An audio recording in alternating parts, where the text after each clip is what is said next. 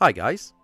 So I think it's sensible to get the track all done and dusted before moving on to the other scenics, so I guess I'll need to take a look at ballasting. And for that I have this. Ballast. I have a large volume of tiny ballast. That should work.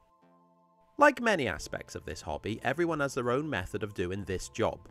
And like many aspects of this hobby, I have my own clunky method to force upon you. This starts with dropping a load onto the track.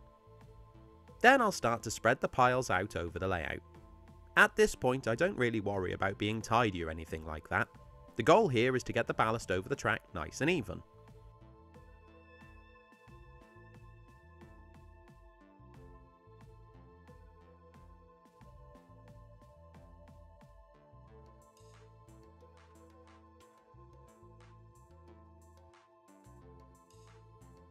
I then go back and begin to slowly fine-tune the finish. This may look tedious, because yes it is, but I'm going over every single sleeper, removing any stray stones sitting on top of them. I also try to level the ballast so it's not creeping up the sides of the rail. In reality, ballast sits quite tidy around the sleepers, and it's really easy in this sort of scale to lose sight of that. This is one of those jobs that you can really lose yourself in. I got in my stride and got the whole layout tidy in about an hour or so, and the layout should look better for it.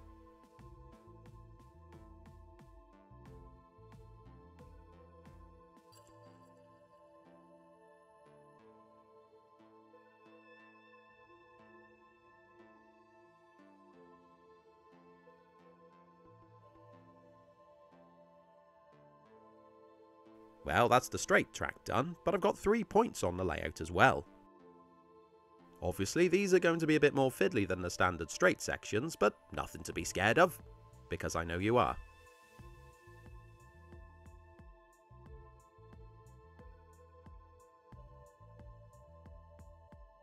For the most part it's all the same process. You need to really carefully work your way around the sleepers, removing any loose stones.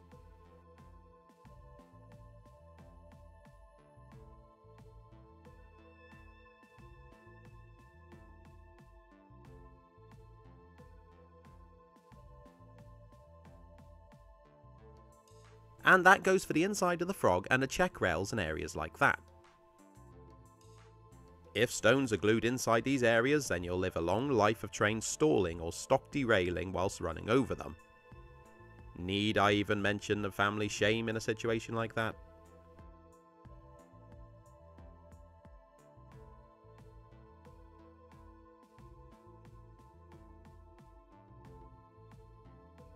The ballast needs to be below sleeper level around the switch rails, as they'll stop the rails from moving freely from side to side, or sitting flush up against the other rails.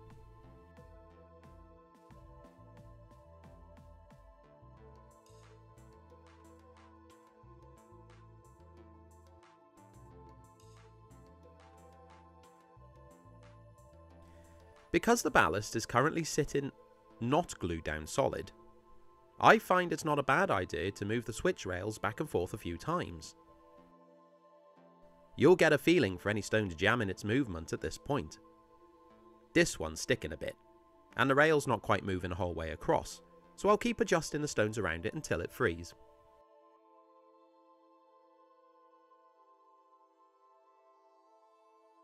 It's all ready to be set in place now, so to prepare the ballast I'll spray it all down with IPA. This will hold the ballast in place and break the surface tension for when the glue's poured on.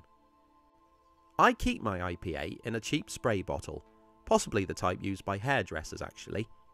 Anyway, that gives a lovely fine mist in action. The game here is to leave the ballast as undisturbed as possible. Ballast bond can now be poured on. I've used this a lot on my layouts now, and it really is the perfect consistency for ballast glue. I'm not sure how different other makes would be, and in the past I've made my own using the old PVA water washing up liquid technique, but that does give you bubbles. Honestly, without the IPA you'd see the glue sitting on top of the ballast or sucking it up into clumps, which I really hate.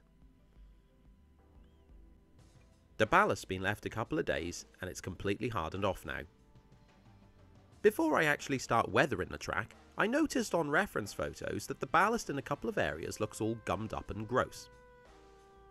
And to replicate that, I'm coating it with textured paint. This won't thin as it dries, so it hopefully will give the look on after. The colour's obviously not right, but that'll be sorted later. What I'm after here is the texture.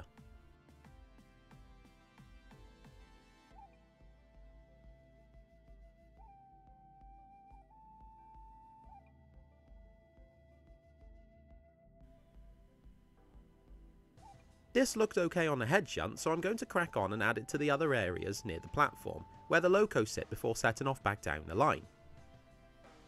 Depositing things.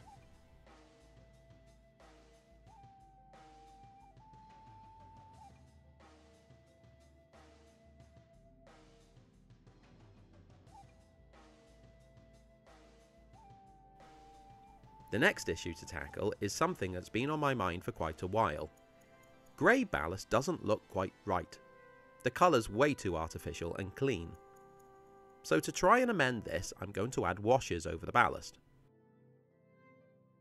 This is a mix of earth brown and grey, with plenty of water.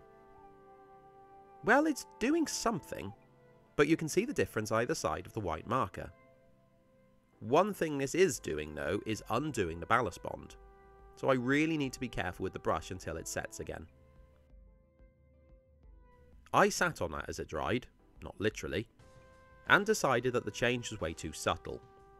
I'm going over it with a black wash now, and this should settle between the stones and give good shadow to them. It's definitely looking more the part, so I'll let that dry.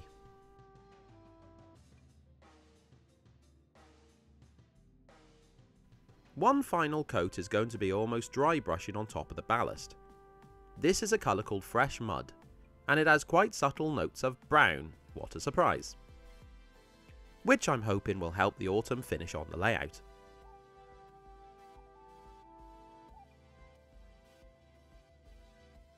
I don't need to be that careful round the sleepers, because I'm hoping it'll add to the final look.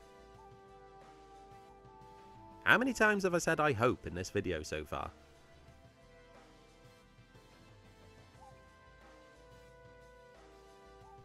Actually, that did work quite well. The ballast looks worn and more natural now. Great! So the next job is to add rust effects. I like to use weathering powders for this sort of job as it gives a nice soft blend to the surrounding areas. I'm adding a small bit at a time and I'm trying to keep it as close to the rails as possible. If you do accidentally put too much on, just brush on the bits that you want on, and any not brushed areas can be blown off. To give you an idea of what I'm actually doing here, the left hand rail has had the powders added and the right hasn't yet. See the difference? For the next level, I need to mask off the platform edge as I'll be using the airbrush.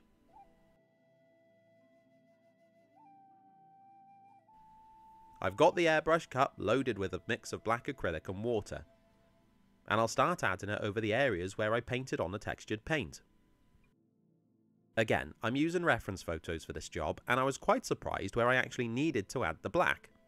One great photo was the bird's eye panoramic that I made after the drone video up in Llangwernal, as you can really get a sense of how and where the black fades on the ballast. Some areas, like next to the platform, are completely black, especially in autumn where the ground's usually wet. One area that surprised me was coming round the bend into the station area. I wouldn't have thought to add it here, but the photo shows it's actually quite black at this point. So there we go. And on to the first actual autumn scenics for this build. I used knock leaves for corris for the scenics, but after looking around I found Green Stuff World do a lot of materials that suit my style. And that includes the brilliant little leaf scatter that I use on trees and hedges. They also do them in plenty of colours, which I like. My theory here is that if I mix a couple of colours together and sprinkle them over the track bed, it'll look like dead leaves on the line. As Llangwernal is sitting in a forestry area, the track bed and platform really do take the brunt of the dead leaves falling in autumn, so this made sense. I think this is going to look really strange until I get the surrounding scenics done, so bear with me. Also, it appears that the leaves tend to bunch up next to the rails, possibly due to being protected from the winds there. So I'll replicate this by focusing in and giving it a heavier sprinkling next to the track. I'll also use a soft paintbrush to adjust their position.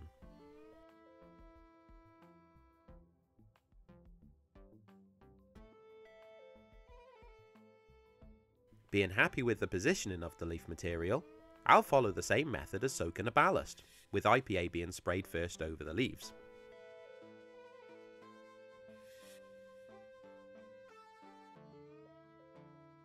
Once they've had a nice coating and now sit where I put them, I spray scenic cement over the top.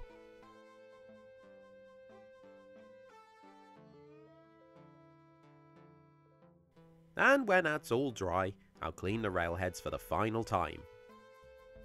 Once I've done this, I'll run a few locos around the layout, and through the points to make sure that the contact is fine and working. Any areas that I find the train stall, I can focus in and clean over them again.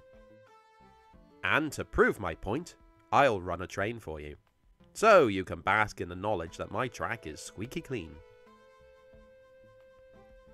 I must say, I think the track bed doesn't look like your typical model rail style. It's very dark, almost completely black in areas, but I think it works. It is autumn, so the stones are probably wet, and that leaves the finish much darker than dry. But I really like the look of the leaves. I think that when they're all over the platform and the surrounding trees are looking orange and bare, it'll really set the feel of autumn. And look, the trains run well. And that's the main thing, I guess. But as I said, ballasting is a very fluid thing. It depends on the prototype or general look that you're after. But I think I've captured the look that It really does give autumn vibes. And once the rest of the scenics are in place, it'll all tie it together. Oh, and remember that I'm taking Corris to the Shrewsbury Model Railway exhibition tomorrow at the St Mary's Church in Shrewsbury. For what is only a smallish show, it's got a lot of really high quality layouts, so it's probably worth the trip. Might see you then. Cheers.